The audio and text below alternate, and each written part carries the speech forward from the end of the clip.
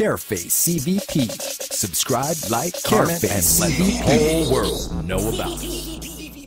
Did you know this? Jamaican cricketer Laurie Rohan Williams was born on December 12, 1968 in the parish of St. N, Jamaica. According to ESPN Cricinfo.com, Williams had opened the bowling for Jamaica against England on his first-class debut in February 1990. Did you know this? In 15 one-day internationals for West Indies between 1995 to 96, when he grabbed 3 for 16 in 5 overs against New Zealand in his second match, and the 2001 Carlton series in Australia, he took 18 wickets at 30.88. Did you know this? 124 one-day international runs, with a highest score of 41, reveals neither his elegance nor ability at the crease. Did you know this? The highest of his 3 first-class hundreds, 135 for Jamaica against Windwards, helped make him the second highest run maker in the 1999-2000 Buster Cup. Williams' Laurie Rohan best first-class bowling, 6 for 26 in 1996-97, was also at Windward's expense. Did you know this? In 58 first-class matches for West Indies and Jamaica, he scored 2,002 runs at 24.71 and took 170 wickets at 23.17. In the weeks preceding the accident, Williams had played in the early rounds of the one-day Red Stripe Bowl. Laurie Rohan died in Kingston, Jamaica on September 8, 2002, alongside his 23-year-old half-brother. Laurie was 33.